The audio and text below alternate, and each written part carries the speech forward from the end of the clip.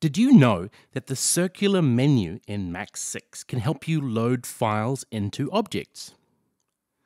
Here's how you do it. The circular wheel menu in Mac 6 has a bunch of features. Let's look at the Files segment of it. The Files segment does a Mac's database query for all files which can be loaded into the object it is attached to. So with the buffer, I get a list of all audio files in the Mac search path, and I can load them into the buffer if I click on them.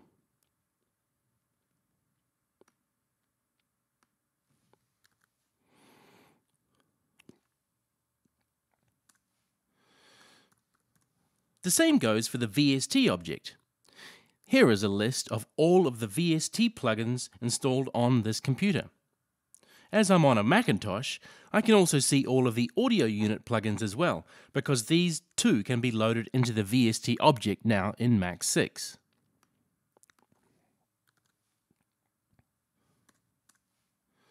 The same goes for jit.qt.movie and other objects which load media or patcher files. Happy patching!